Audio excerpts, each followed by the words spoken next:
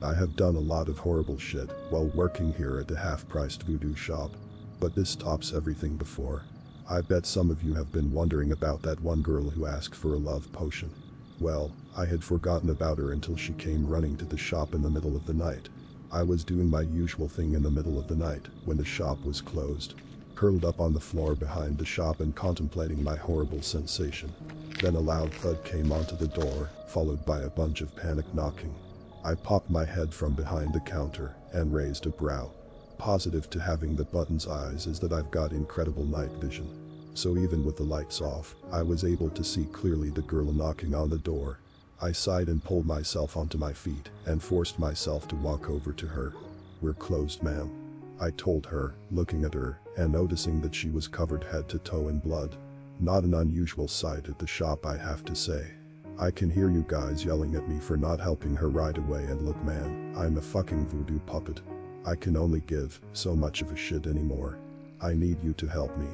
I came here before and asked for a love potion, and ever since then the guy I've been dating has turned into an absolute psycho," she screamed, smashing her hands on the window harder and yanking on the locked door some more. I sighed, looking at her.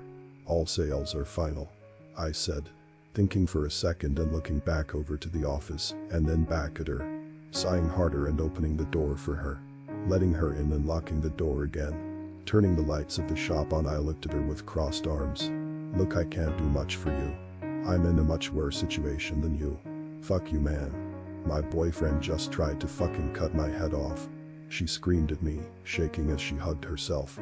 It must have been the first time she took a really good look at me, cause when she looked at the stitches all around my neck she took a step back. "Okay. Maybe we're in the same boat," she mumbled a bit. "Yeah. Look, I can take you down to the basement to hide from your boyfriend, but you cannot tell my boss this. Otherwise, we're both gonna end up fucked in the ass," I explained to her, walking over to the basement door and pulling on it, groaning when I realized that it was locked. Should have figured that. "Okay, maybe not. Look, you can just chill here with me until the morning, and then we can both deal with whatever the hell happens," I said, exhausted from everything. Being unable to sleep is terrible. "Thanks. I'm Liz. I think your boss already said my name." She offered her hand, and I shook it, not minding the blood on her. "Travis. So what's with the blood? Murder your boyfriend?" I asked her, walking over to the counter and offering her the rocking chair I'm never allowed to use during working hours. She sat down and started rocking a bit. "No. I did stab him a shit ton of times, but as I was leaving the house he stood up and rushed towards me. So I just ran and ended up here," she explained, rubbing her arms and pulling away when she seemingly finally got a good look at herself. "You wouldn't happen to have an extra change of clothes?" she asked me. "Yeah. In the basement, unfortunately," I said with a chuckle, looking around the shop, the voodoo dolls obviously not happy that I brought somebody into the shop after hours. I responded with a middle finger to them. Judgmental assholes. We kinda just sat in silence until she finally broke it with a question I knew was coming. "So what happened to you?" she asked me. I looked at her with a raised brow and started chuckling. Clearly, she doesn't read my posts. I walked over to behind the counter and produced the missing person poster my parents had given King Creole. I handed it to her. "That used to be me," I said with only a hint of sadness, crossing my arms and leaning against the wall next to her. She took it and looked down at it, then back to me.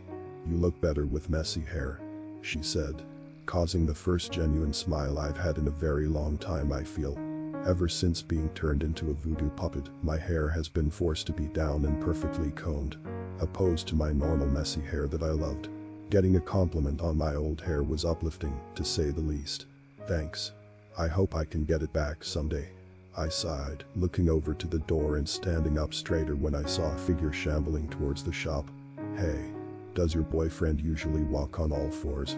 I asked her, keeping my buttons trained on the figure shambling over to us. No. What kind of question is that?" she asked, obviously confused, but soon shrieked when something started knocking hard on the front door. She stood from the rocking chair and started to back up into me, smearing blood onto my suit. "That's him," she screamed. "Figured." I sighed as the creature started slamming onto the front door. To say he was a human is like comparing me to a normal human at this point. His face was split straight down the middle, and he had plenty of teeth inside of the crevice where his brain should have been. He was also clearly unaware or uncaring of the fact his guts were spilling out all over the sidewalk. "You said you just stabbed him?" I asked Liz as I leaned over the counter to search for a weapon.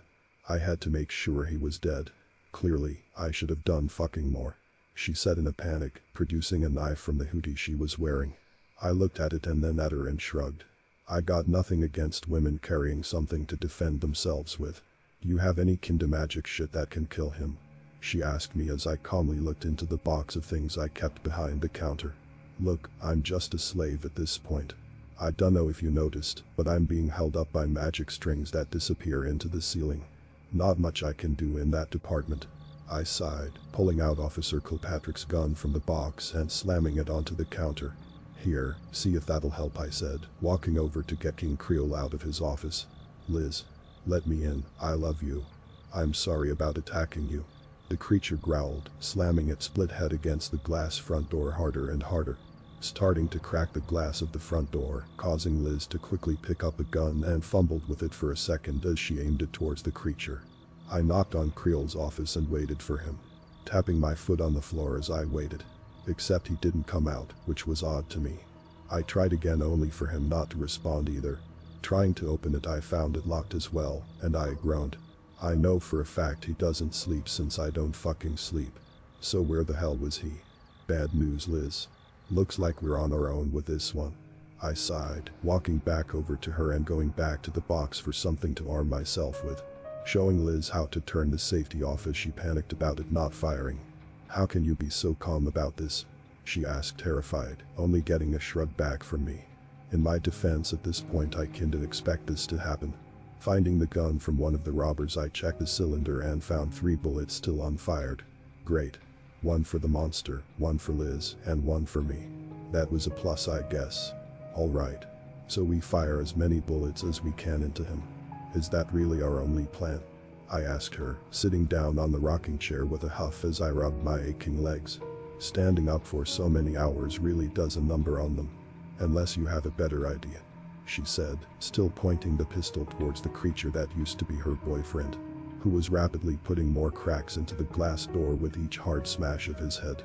"Well, at least he was dedicated to that. You guys gonna help out?" I asked the voodoo dolls, turning my attention towards them, but as usual, they just gave me a blank look back whenever I tried to talk to them. "Nope. Got no ideas here." I shrugged, clocking the hammer back on the revolver and aiming it at the creature. We would have had a last stand there if I hadn't noticed the voodoo doll template on the counter. Ever since being turned into a puppet, I had forgotten about my little companion. He seemingly hadn't forgotten about me though, as he was holding King Creole's key. Guess he wasn't such a little shit after all. Taking Liz by the arm, I pulled her over to the basement door and unlocked it, quickly pushing her in and walking in myself as her boyfriend broke through the door. "I can't see a thing," she huffed, flinching when the creature started pounding the door on the other side. But I gave her a pat on the shoulder and took her hand as I led her down the flight of stairs. "Able to see rather well down here. Don't worry.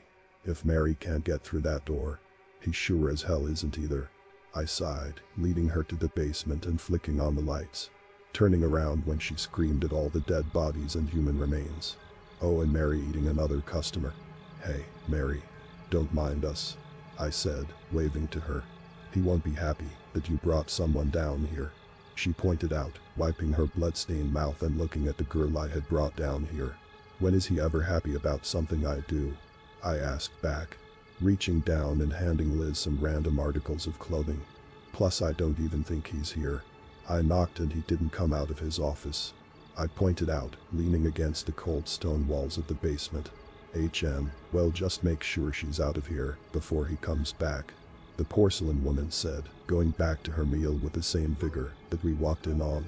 Liz was obviously confused and scared, but I assured her that Mary was mostly harmless. Nodding, she went over to the corner and changed out of her bloody hoodie and jeans into another hoodie and jeans. Go figure. "What are we going to do about Trevor?" she asked after a decent period of silence. I looked at her with my button eyes and sighed, running my hands through my hair and thinking it over. There was a chance that the voodoo dolls would deal with it.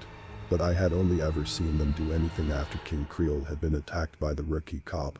I guess wait is the only thing we can do. I shrugged.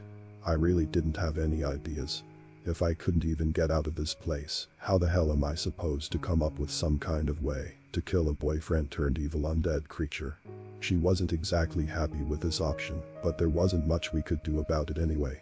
So, I'm guessing your parents didn't find you? She asked me. The subject wasn't the most ideal thing I wanted to talk about at this moment. But I figured there wasn't much else to talk about. No. Creole made it, so the police won't investigate my disappearance. My parents came here to ask him about me, and I couldn't do anything to alert them that I was here. I sighed, looking away and over to the corner. Well, if I get out of here, I'll tell them, Liz said, causing me to look over to her. Would she do that? More importantly, what would even happen after that? Creole wouldn't just let me go. He'd cause my parents more suffering, and by extension me. I still remembered his threat to me. No. I can't risk Creole from hurting them. Me and Mary are working on a way to get out of here. I just need some time to think. I sighed, rubbing my face and scratching at my buttons. But right now, I gotta make sure he doesn't find you.